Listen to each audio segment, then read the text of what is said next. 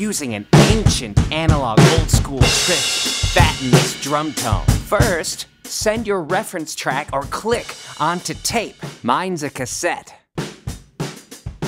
Now pick your favorite drum miking technique. We chose kick, snare, and mono overhead. When you're ready to record, speed up the tape like this. And record the drums to this faster speed. Make sure your drummer can handle it by feeding them some caffeine. Now you're done recording drums, but here is the ancient trick passed down from the dawn of man. Slow it down.